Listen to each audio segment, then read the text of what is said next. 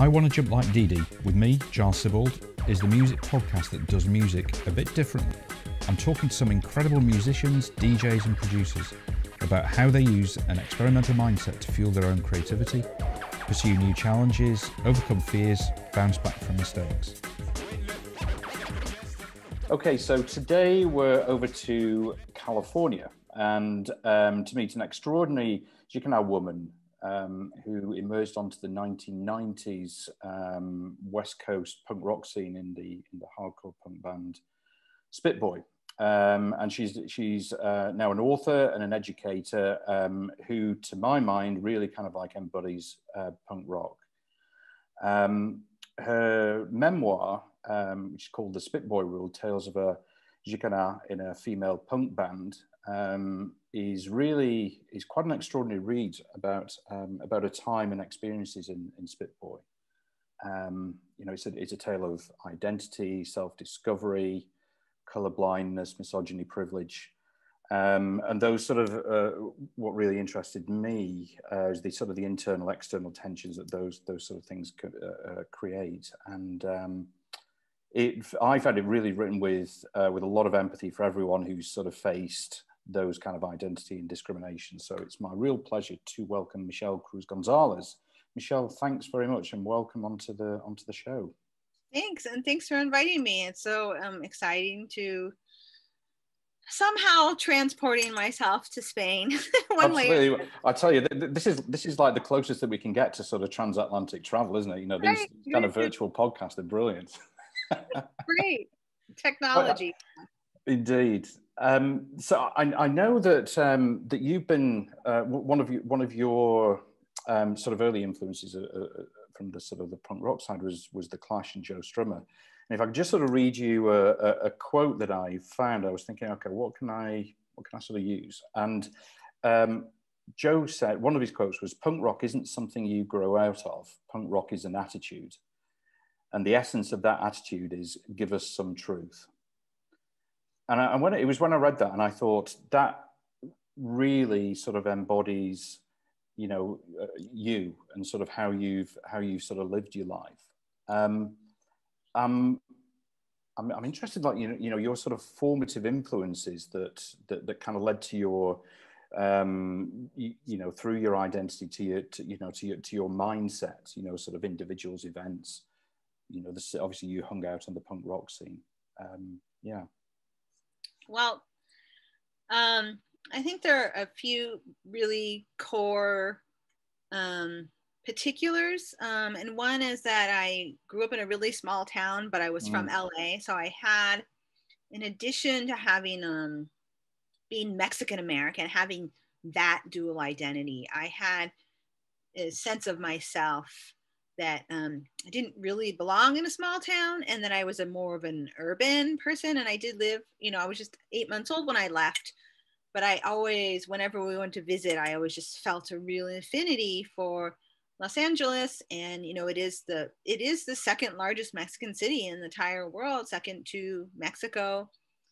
And so it kind of embodied all these things that I didn't have in the small town where I grew up. And my mom was single. 80s. I actually got into punk in the 80s. I started my first band in the 80s, which is crazy to think about now. But my mom was single, and my two best friends had single moms, Nicole Lopez and Susie Carney. And we started Bitch Fight together. And I'm writing a series about Bitch Fight right now for Razor Cake. And the first one came out, and the second one I just submitted. It's been really fun. But we really bonded because we knew that we were marginalized in our community because, back then, having a single mom, a lot of people are like, acknowledge that it gives you toughness and mental strength and independence. Yeah. But back then, if you had a single mom, you were like, a bastard child, So we were like these, ratty little bastard children in this, hick town. And, Susie was white, but Nicole and I were not. And everybody, had to comment on it or ask about it. So And then Ronald Reagan was our president. Yeah. And the arms race was, major. The the arms race with Russia was kind of always hovered over us. Like, I would say that the existential threat that we feel now, that young people feel now about climate change, like, we knew actually that, largely because of the Clash and stuff, we knew that the climate was an issue, but at the time, the most pressing kind of existential threat was the arms race. Yeah. So all of these things, and then of course the Clash, really, really helped form my political beliefs, or gave me political beliefs. Because, I grew up in a small town where people, it's a weird place. It's California, but it's very conservative. It votes overwhelmingly Republican, but hardly anyone votes. Wow. So it's just really apathetic bunch of people who rarely vote, are not that political, but when they do vote, they vote Republican, and they voted Trump and stuff. So they probably voted Reagan. So all of my childhood, when I was a toddler, Ronald Reagan was the governor of the state of California. So the only leader I had most of my childhood through high school was Ronald Reagan. And then Jimmy Carter was, I don't know if he was in the middle there, after, I can't remember the order right now, but it was a little rough. And, Ronald Reagan famously demonized women of color on welfare and called them welfare queens. And, we always felt like our finances were under threat under his government. And so all of those things really pushed me. I mean, all of those things pushed me towards punk rock. The bullying, the being marginalized, the hippie, wild hippie, single mom, no money. I grew up in a neighborhood by the sewer plant. And the nickname for the neighborhood that I grew up in was Shit Acres. Wow. So you couldn't live in a shittier part of town where I grew up. And that was the only place my mom could afford to she actually bought her house she was a rent-to-own house.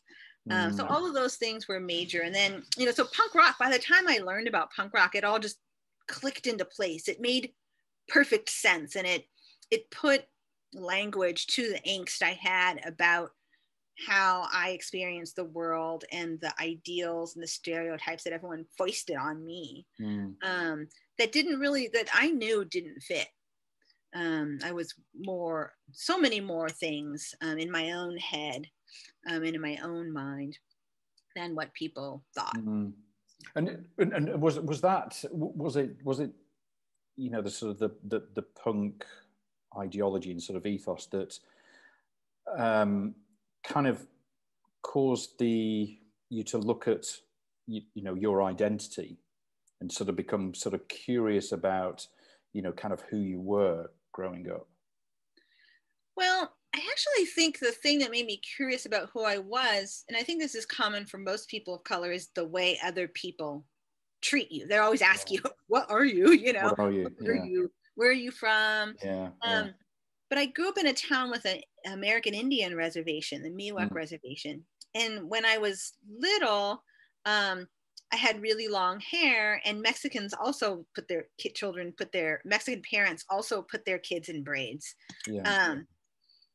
My mom liked braids because it actually protects you from head lice, which is rampant in schools. But also, like, when you have long hair, long hair is the beauty standard for Mexican girls. And when I was growing up, and when you have long hair, it just gets naughty. So my mom just put it in braids. So everyone assumed I was Miwok.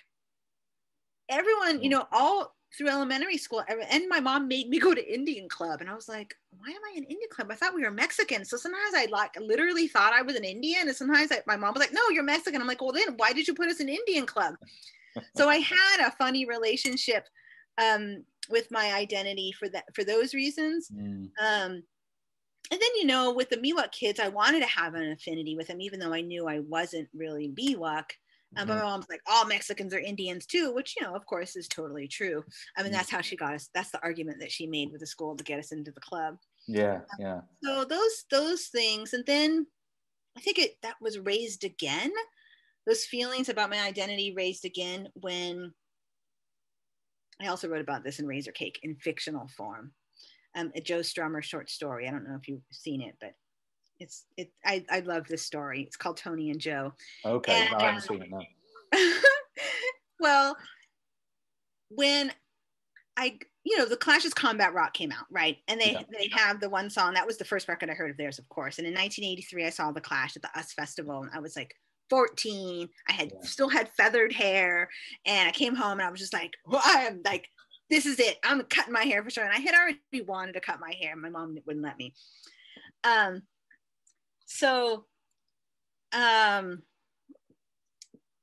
Oh gosh. Oh, so the Clash's song "Should I Stay or Should I Go," which is, is ostensibly a love song, right? Has all these words in Spanish, and it sounds kind of whack, but it also sounds rad, and it's also like such a cool idea. And I just couldn't help feeling seen by the Clash singing in Spanish. Like, they cared enough about other cultures, about Latinx people, to like sing in Spanish. And then when I started getting more of their records, they had other songs that had Spanish in them. And like, I'm not a fluent Spanish speaker, but I do speak Spanish. And when I was little, I didn't hardly speak any Spanish. But, in high school, we'd listen to the Clash. My Nicole Lopez and I were both taking Spanish in high school. And we would try to figure out the lyrics. And we never could figure out what they were saying in Spanish all the way, because nobody can. It's Clash Spanish. It's Clash Spanish. And it doesn't really, it's like a weird translations. But for as some people would say it's appropriation. Some people would say it's cultural appropriation. And even if that is true, the very fact that a band that I loved cared about other people and weren't totally Eurocentric, like this English punk band wasn't totally Eurocentric, really mattered to me. And it really made a huge, it made me proud to be Mexican. I was getting bullied all the time about being Mexican. It's hard to be proud of something when you're teased about it at school all the time. I mean, they call me Speedy Gonzalez. They would say "Riba, riba, andale, andale" when I walk down the breezeway at school. So having the Clash sing in Spanish was a huge deal for us. It really made us feel happy.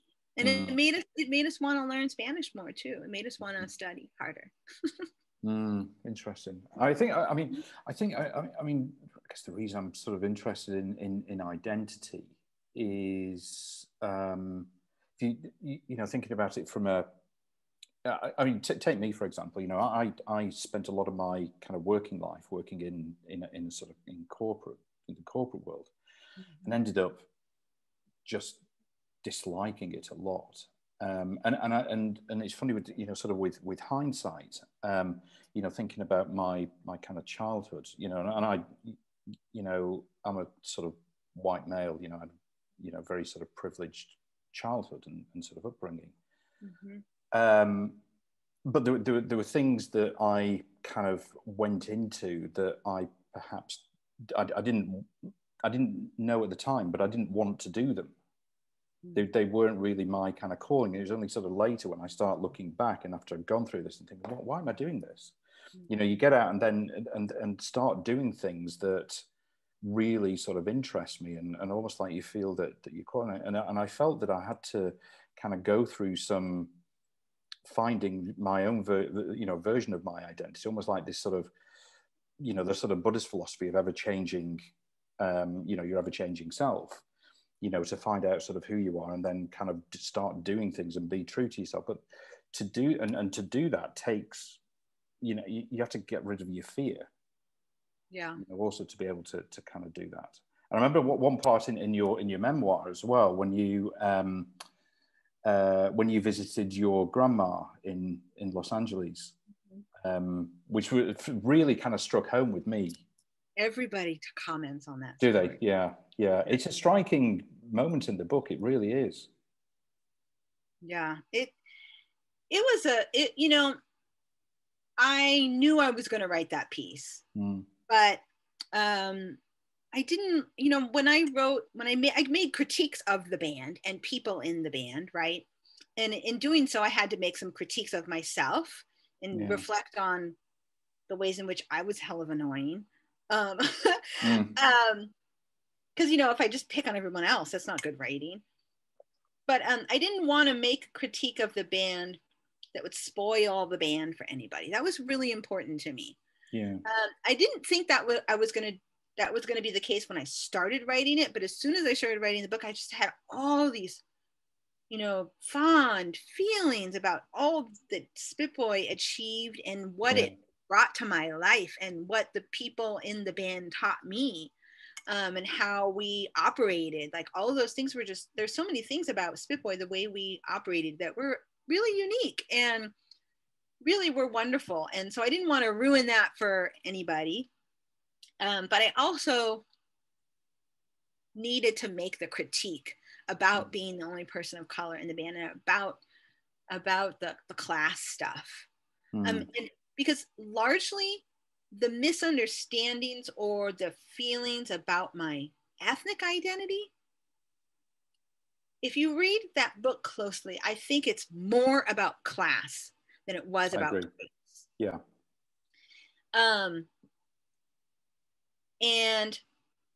But you know, when you're 24 and you bring your friends home to your grandma's house and they react like that, you're automatically going to assume that it's about your core identity, you know, which is what I did. And I do think that they didn't realize that I was that kind of Mexican. I think it really hit them that day. Like, oh, I always thought of those people were Mexicans. We have one of those Mexicans in our band. I really don't think that quite hit them in the way it did when they saw me at my grandma's house. With my grandmother.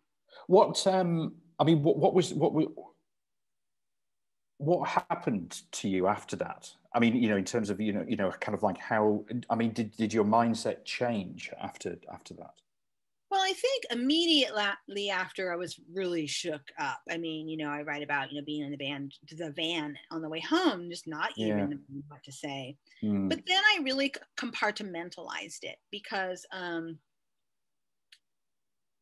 that's just what we do, you know, you care about people and they don't understand you sometimes, and you're not going to just throw away the whole relationship because somebody doesn't understand you once, you know? Yeah. And there's one thing that Spitboy really understood really well, and that is that in order to be in this band that we love, we have to not pick at the things that annoy each other about the other. Like, that is not healthy. Yeah. And that is not a way to foster relationships. And so I forced myself to I reminded myself of that a lot. At the end of Spitboy and then the end of Instant Girl, which was a band that I was in with Karen and Dominique for a year after Spitboy. And we knew we were only going to be together for a year because Dominique was going to graduate school. At the end of, things really came to a head at the end of Instant Girl. But they weren't great at the end of Spitboy either, as depicted in the Japan chapter when we're in Japan. There was a lot of ugly American weirdness going on that I found really embarrassing. And, you know, the privilege stuff really showed its face. And there's a thing that happens with people of color. Like when you kind of, you're okay, so you're part of this dominant culture, and you assimilate, right? You know, you have parts of your culture, you acculturate, you have parts of your culture and you take on parts of the dominant culture, and that's fine, right? But then sometimes you just go, you know what? I just am kind of like straddling these lines too much, and it's too much. I don't wanna. I want to be who I am more. And so when that choice happens for people of color, a lot of people of color go through an angry phase. And you're just pissed. You're pissed at everybody. You know, you're just like, you know, it's kind of like when you become a feminist, you know, everything that's sexist, you're going to say something about it. You know, you're going to scream and shout, and you're going to be fully in your feminism. That's the same thing that happens to a lot of people of color when you decide that you're not going to hide parts of yourself that you felt like you had to hide. And so I went through that phase, you know, at the end of Spitboy. And I didn't, you know, because we didn't really know how to talk about race and class. We knew how to talk about feminism, but we didn't know how to talk about race and class stuff. And so I had all this bottled up anger, you know, from events like that, what happened with my grandma's house and other things that happened in the band, whether it was from the band or while we were on tour, things that I just kind of put away. And I couldn't shove it down anymore. And so I started kind of lashing out at people, and that wasn't healthy either, you know. But the key for me really is, and this was important for me to point out in the book, we were young. We were 24, 25 at the most at this point. And punk rock is very, you know, forward thinking in a lot of ways. But in the 90s, people were still trying to be colorblind, and, you know, I don't see race, you know, and kind of thought that that's how you had to think. How you handled it, So to bring it up would have been kind of weird. And I also just didn't know how to bring it up. And I didn't know because I didn't quite understand that there was race and class together, that there was the intersectionality between those two things, and that it was the class stuff more than anything else that that created the friction. I guess then, you know, sort of intersectionality wasn't really a word. It, you know, people didn't know. It was like, like you say, it was very compartmentalized. You know, it was either race or class or this. You know, there was no, you know, coming together of any of those sort of issues. Right. Yeah, we didn't really. Maybe academics were using that word then, but it wasn't being used in popular culture at all. Yeah.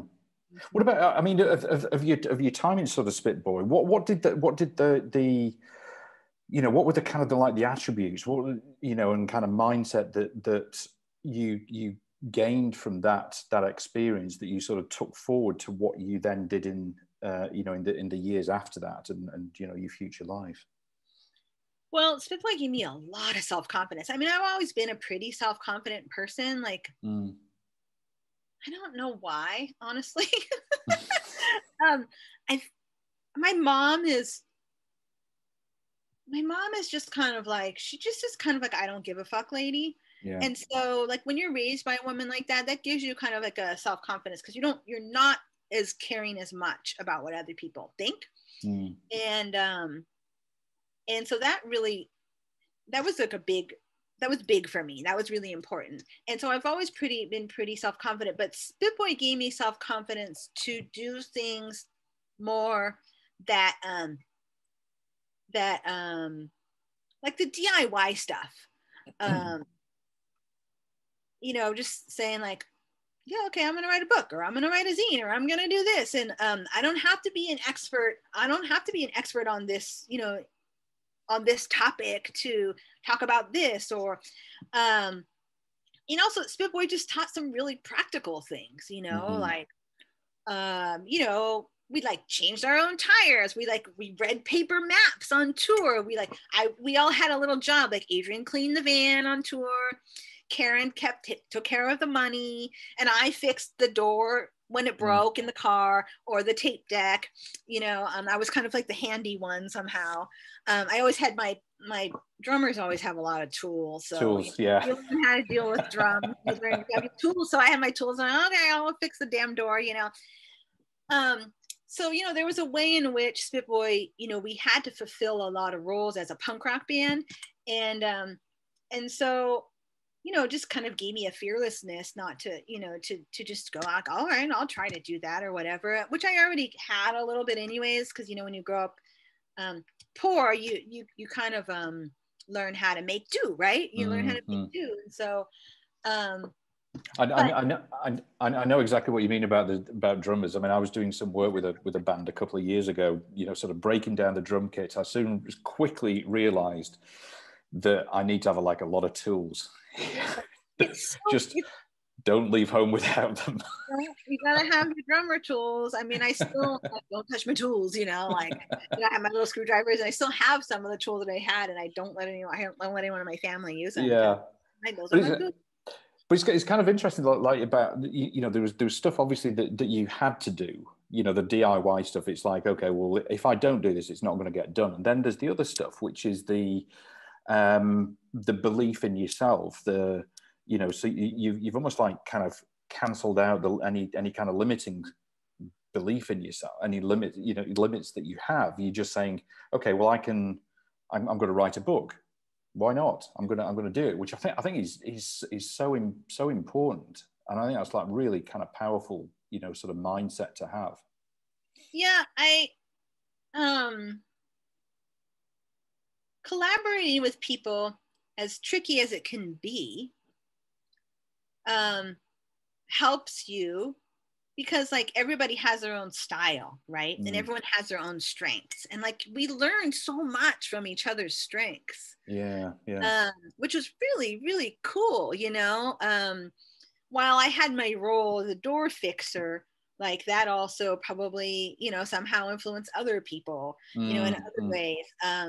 Karen was really good with money. She managed the money. And, that, like, if I were ever in a band, I would institute the kind of system that we kind of had in the band, where you would save all the money that you got from the gigs to buy sticks and guitars, guitar strings, and, dole it out, carefully, and not just like blow it all, the same night you got it on booze or whatever. Yeah.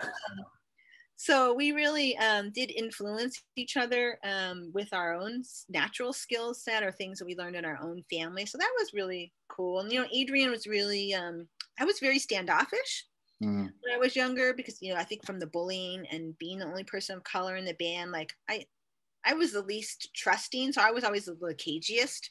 Yeah. And Adrian is very outgoing, and she will talk to anybody. And I really learned a lot more about being open. And she has this way, I wrote about this in the book. That's one of the things I love the most about Adrian. She has this way of like giggling at herself, or making fun of her, or noticing something weird, or like something that she's done that's off or quirky. She will acknowledge it, and then she'll just laugh. And I always was like, I just thought like, wow, that's so cool that she's just so like naturally comfortable just being like, she just, shrugs it off, and it, without shame. And I think that I did grow up with a lot of shame, being poor, being Mexican, and the way she operated in the world without shame, like really, I think that was really something that I learned a lot from Adrian. Just kind of throw that off. And she had like strategies to deal with those feelings. It came off really great and made her so charismatic and charming and sweet. What was your how did you approach writing the book? I mean, in terms of like, okay, I can do this. I'm going to do it. Right. Did you have to? Did you have some fears that you needed to face? Was it an anxious time? Well, I went to college. I got an MFA, and I got an MFA in creative writing, English/creative writing. And I studied fiction. I focused on fiction. So I was like, fancied myself this fiction writer. I'm going to come out and write a novel, and it's just going to be so, revolutionary. And I come out and I write a memoir about growing up in Tuolumne. And there's a lot of stuff about the first band Bitch Fight in it. And then once I exhausted that topic, I do this online writing group called Literary Kitchen. And it's like all online. You submit online, and the teacher reads your work, and you know, there's some writing exercises, and other people comment, and you comment on other people's work. And I met a lot of really great friends in that group too. But one of the prompts that Ariel Gore, who is the teacher of that program, one of the prompts she wrote just made me think about one of the Spitboy stories. And I think it was, I think it might have been the Riot Girl story. I think it was the Riot Girl story. Yeah, so okay, yeah. And then I wrote, in that same class, I think, I wrote another one. And after I had like one or two, I posted one of them on my blog. And, you know, I had been, you know, out of graduate school at this point for, I don't know, at least 10 or 12 years. 10 years probably. And, you know, was hoping to build a writing career in addition to being a teacher, right? So I post one of the pieces on my blog, and people like kind of started commenting on it a bunch. And people started sending me photos. I posted another one, and people started sending me photos of Spitboy, old zines. Martin Sorondegui from Los Crudos posted one of the pieces, and I had like 1,000 hits in one day. And I was like, holy shit. Like, I've been wanting to have like this writer's career, right? And I've been sitting on this audience that I didn't even know I had. So it was really, really like bizarre. Like, but the Martin said to me, he goes, Todd, because he still calls me Todd. He goes, Todd, I always told you that the Spitboy thing, that's your thing. Like, you can't just turn your back on that. Because for years I was in graduate school, I had a son, and I was just mad at punk. You know, I broke up with punk rock for a little while. And, you know, in those Crudos story, I make it very clear that I was kind of had it. So that was really my breaking point. And he kept, you know, Martin and I remained friends all those years. And he was like, oh, you know, you're going to write about it one day, or it's going to come back one day. Don't, you know, you wait and you see. And I was just like, oh yeah, whatever, you know, whatever. And sure enough, I started, you know, writing these pieces, and people really liked them. So I wrote a few more and posted them, and I got a lot of traffic. And then I was like, I think Ariel said, you're writing a book, you know that, right? And I was like, yeah, I think you're right. I'm obviously writing a book here, aren't I? And it was like a no duh, you know, like my other book, no one wanted to publish it. I was trying, and I was like, this is the book that's going to get published first. I can tell now. So I sat down and I just wrote a list of all the things I wanted to write about. And then some of them were short stories that were too short for one piece. So I wrote down themes that I should address. And then I put the themes together, two stories together that would cover one theme. And then I wrote more pieces, and I had about 12 or something, maybe 14. And I queried PM Press, or I emailed Ramsey because I know him. And I was like, hey, would you be interested in this? I'll write the book proposal. He's like, I would be. So I wrote the book proposal and sent them. And then they wanted to look at all the pieces. And that summer, I just started writing them. You know, meanwhile, I had my list. I started writing the pieces. And he came back and he was like, we have some concerns. And I was like, ooh, concerns. And he was like, we don't want this just to be a book about the band. We don't want it to be a book just about touring and Spitboy. We want more of you. I like literally teared up. I was like, what? And I didn't really get that when I was writing it. And he was like, he saw because I didn't have a title yet. He saw that the good parts in it that could be developed, that were about being a person of color in the band. He saw that in there and pushed me to flesh that out. And I'm so glad he did. That was like a gift. That was a major gift. And then when I sat down, so some of the pieces I added more, like I added the end to the grandma story, and then I wrote like the prologue. That was a whole another piece that I wrote later. And so some pieces I added more of myself, and some of the pieces, I wrote new pieces based on that ask. It made it a much more well-rounded book in the end. For sure. I completely agree. I mean, that was the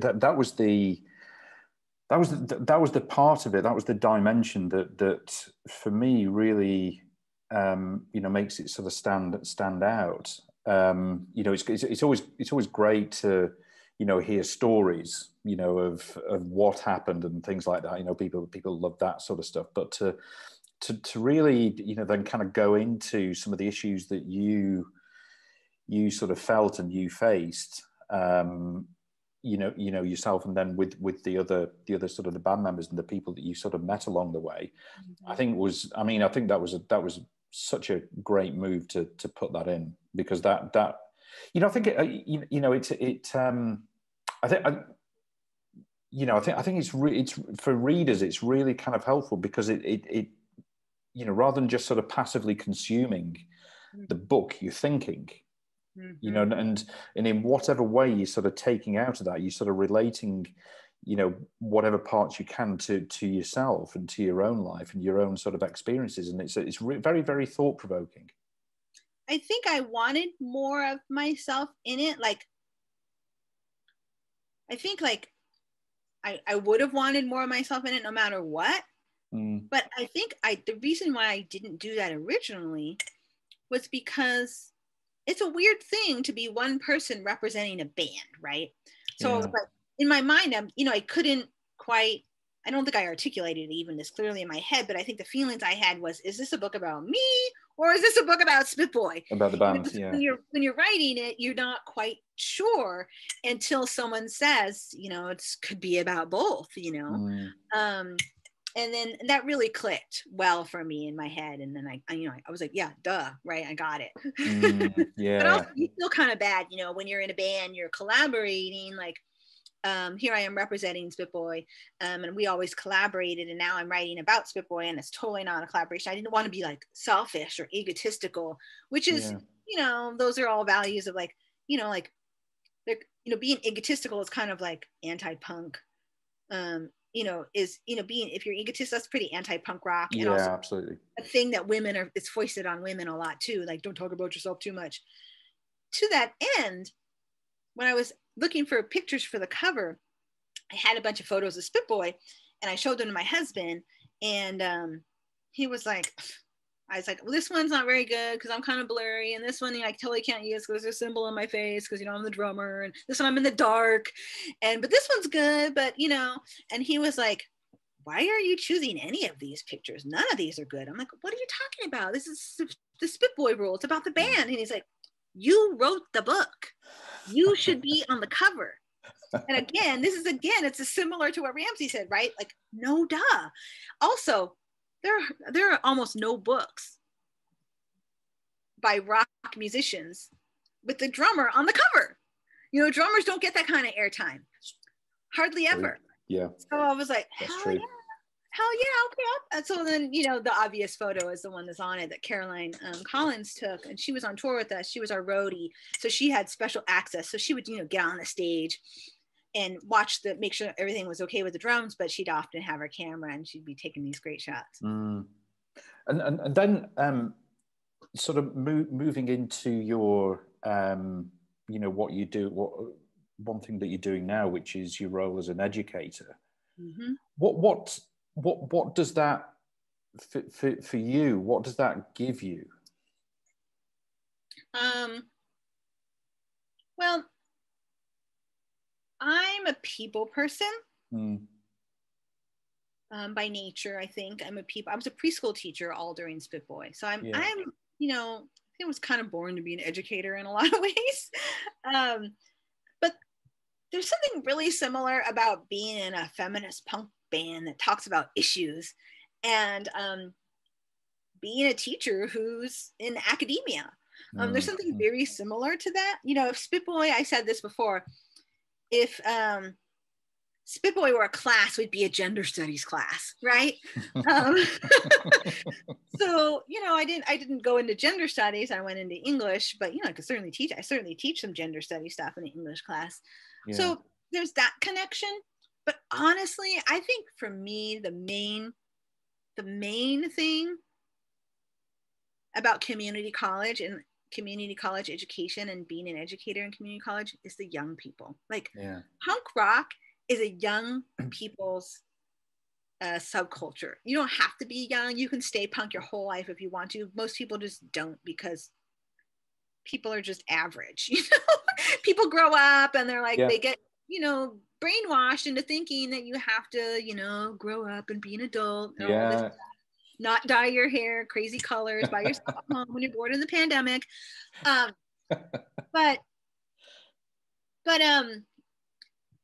I truly, really and truly,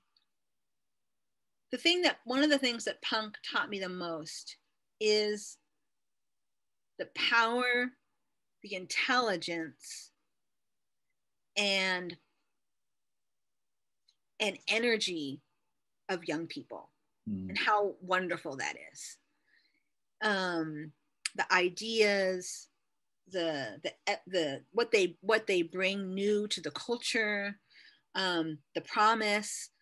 I just think that, you know, we live in a society that is so ageist and that devalues old people and young people, and doesn't think that young people have much to offer. A lot of teachers themselves don't even like young people. They're like, oh, kids these days, you know.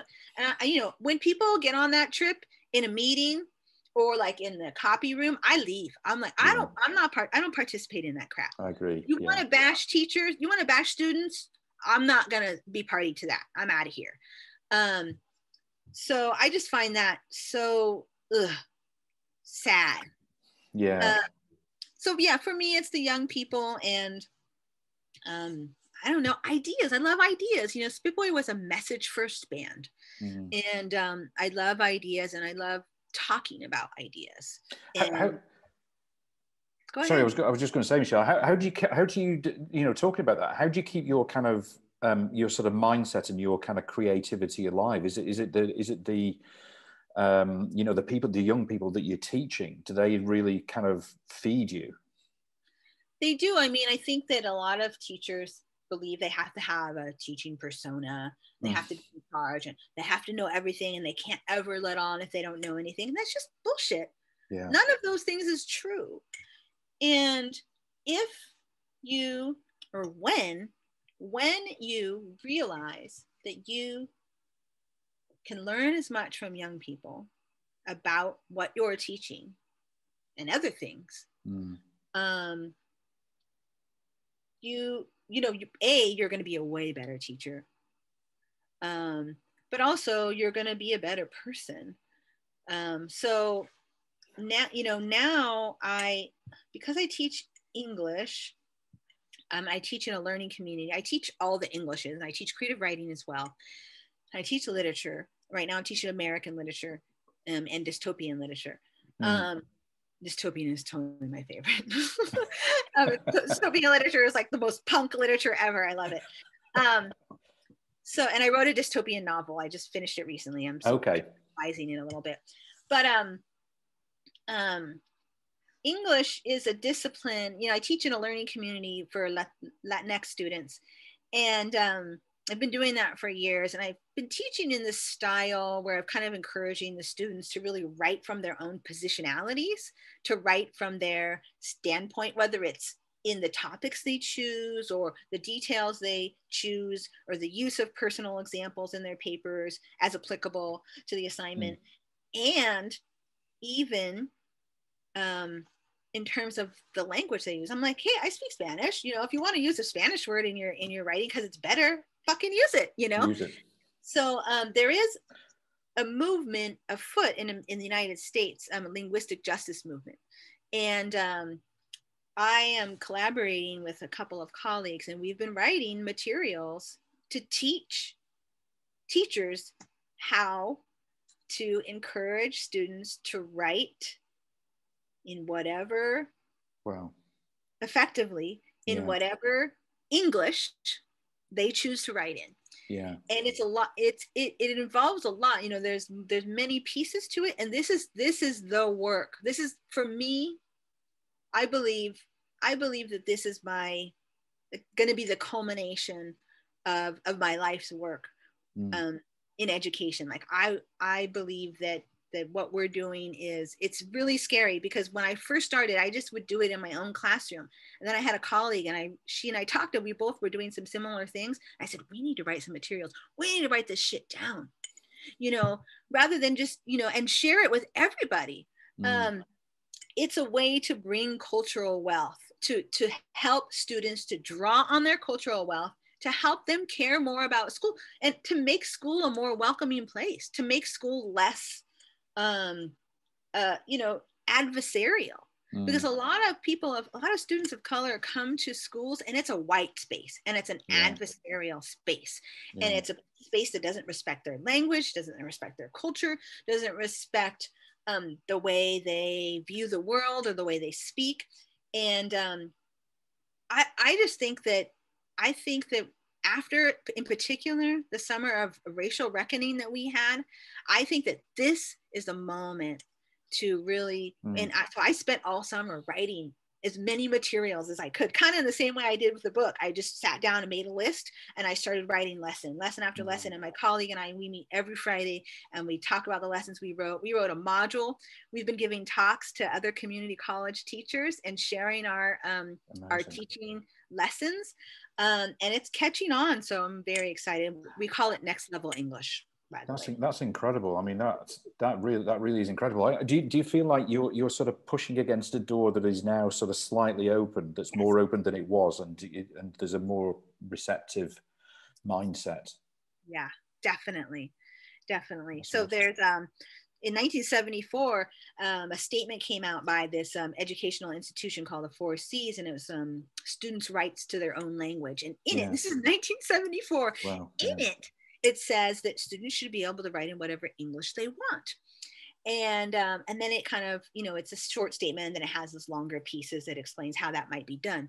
Well, a lot of people believe that, but there's a lot of theory, but there's no practice. And that's what I realized. There's almost no praxis lessons or materials.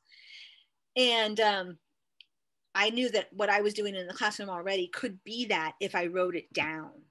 And so over the summer in the United States, the same organization came out, the Black educators related to that, who are part of that institution or that organization, the 4 Cs, came out with this statement called "This Ain't Another Statement, It's a Demand." And it's about specifically Black linguistic justice. And that came out at the perfect time, because I'm over here writing my material. So the more other, documents, scholarly or otherwise, that are related, kind of help build on my work, or help legitimize my work. But it is scary. I mean, in terms of like, your podcast and the theme that you're going out in terms of like striking out and doing something, failing, like, I've had moments where I felt like, I don't know if people are going to buy this. Like, I felt like I was writing the lessons, and I was going and searching for the research to support what I was writing. And I knew it was there. I knew it existed because I read stuff like that when I was in graduate school, but I wanted to find some more up-to-date information as well. So yeah, Next Level English. It's like my new thing. And we are writing a textbook. I mean, sounds lame, but I think that's really incredible. I mean, you've got a real, kind of opportunity to sort of make some change. One of the things I've noticed is, like, as people generally speaking, a large part of the population, as they get older, their desire to take risks reduces. So I can't take risks. I'm comfortable. You kind of get into this kind of sludgy kind of mid-tier. I'm not going to do anything. Upset the apple cart. What you're doing is something that is, yes, you got an opportunity to kind of change.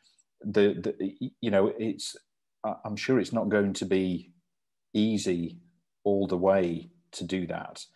But in terms of what you're doing, that's a a kind of great thing to sort of take on and tackle. I think it is the bravest thing I'm doing right now, for sure. The most revolutionary, potentially revolutionary thing I'm doing. How does it make you feel? Well, over the summer in the pandemic, everyone was a lot of people were protesting and rieting, and I just didn't feel safe going to the demonstrations, and I really wanted to, but I just didn't feel safe. And and I'm the only person working in my family right now, so I cannot risk my health. I support 3 other people. Yeah. So I needed some place to put that anger and that frustration. I felt like I need to do something for the world, which sounded really grandiose, right? And then I was like, maybe I can't do something for the world, but I can do something for my students. So originally I was writing the lessons and just putting them on the website for my other faculty members to use on our campus. And then I was like, wait a minute, I could also start telling some of my friends who are colleagues in other colleges about it. And maybe people can adopt it more widely. And then I shared it with someone from the 4Cs organization. And he was like, don't be putting all your materials on the website for free, because publishers are looking for this stuff right now, and those shady publishers will steal your shit. So take it down. And so I'm putting it behind a paywall now on our learning management system. That feels safer. But I do want people to start using it right now. Like, I don't want to wait till the book, because students need it now. They need it now. They needed it 25 years ago, So it feels really, I feel the way I feel, to answer your question, I feel like I'm doing something. I feel like I have a place. It feels like advocacy for me. It feels like activism. Now, it is very important for me to say this one thing, and that is that while it feels like activism, and while it is extra work beyond my regular teaching load and my committee work. Yeah. But I have tenure, and I can't be fired at my job unless I do something really heinous, like, fuck an underage student, or like, kill somebody. And I have health insurance, I have vision, I have dental, I have job security. And the things that it allows me to do, like, I am being paid by the taxpayers of the state of California to do my job.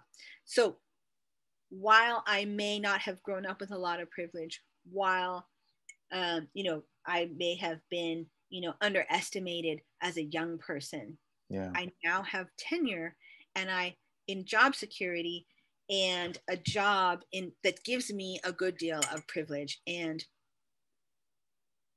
that's not something I take lightly. It's not something I take lightly.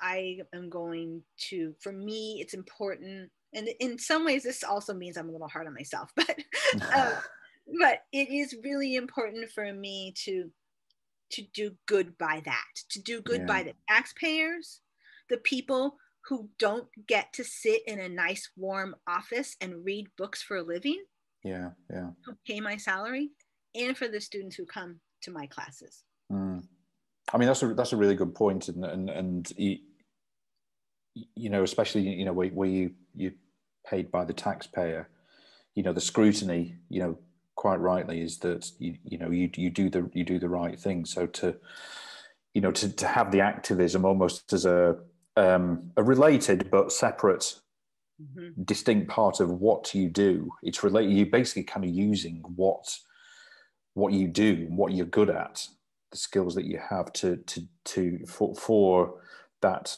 kind of to bring about that sort of social change, and doing it in that. Like you said, where do you start? And you're starting, well, I can start to make some change for my students, and start at that kind of micro level, and then kind of hopefully then grow it, which I think is, the institutional systems level change is so big. So big. I mean, it's, But here, So here's this crazy thing. So Glendale Community College, which is one of our collaborating colleges, they're adopting our materials. After I gave a second talk with my colleague Keisha Casella Turner, so Glendale, they had already said they were going to adopt the materials as an English department. So some other people from other departments attended the second meeting that we came to. Then they went to a campus planning meeting, institutional effectiveness planning committee. Well, every campus has to have one of these kind of committees. Our campus has one too. And you write these, you write institutional goals. And then you measure those goals. That's the job of the committee, right? They added, this is so crazy, adopt next level English, which is barely a thing yet, as a campus goal. Wow. As a campus-wide goal. That's My incredible. campus hasn't even done that yet. Wow. So we were just like, Keisha and I almost fell off the chair when I read the email. I got an email from the English department chair, and she's just like, yeah, guess what happened? And I was like, wait, what? So people are hungry. People are hungry for this. And the reason why they're hungry, like I said earlier, is there's a lot of theory and there's not a lot of practice.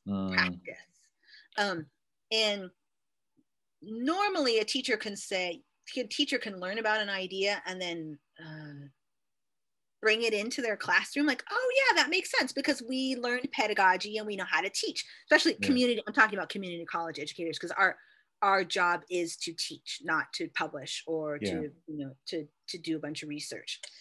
We are practitioners of teaching. We are the experts of teaching.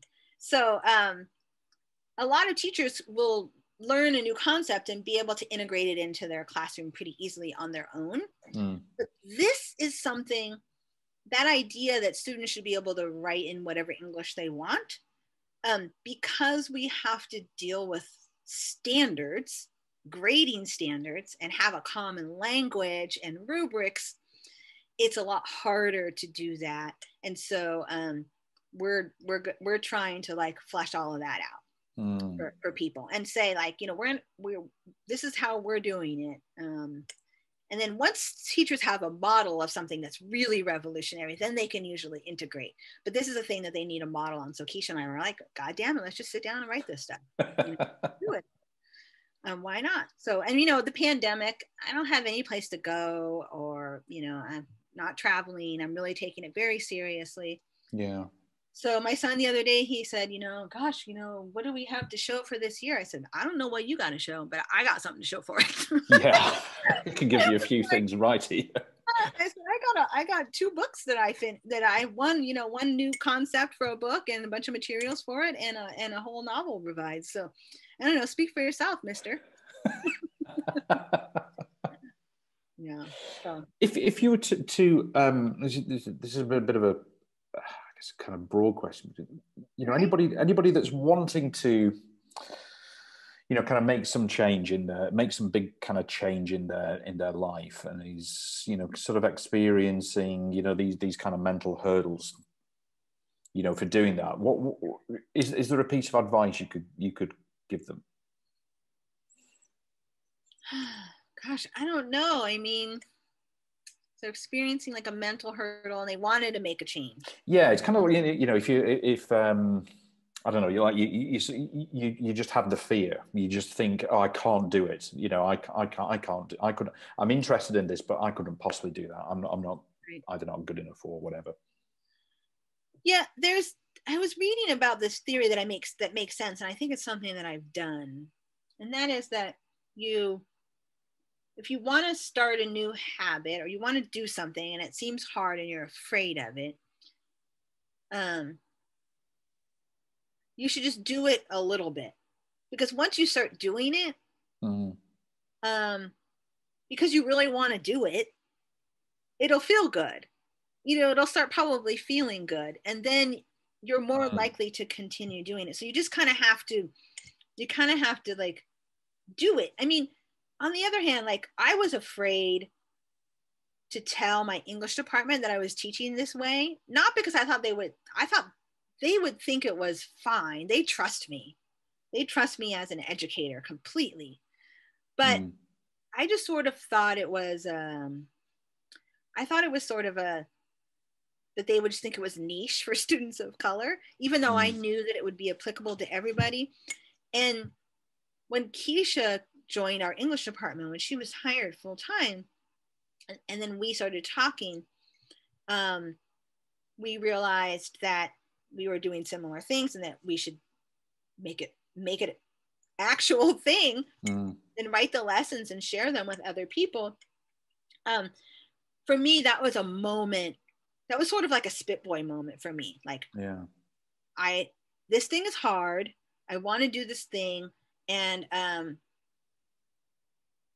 I get over the hurdle by collaborating. Like for me, I think for me, like that is one of the things I learned from Spitboy. Like you can really, when you have like a fear of doing something by yourself, it's probably because it's scary and your fear of failure, but there might be some pieces that you're not as good at.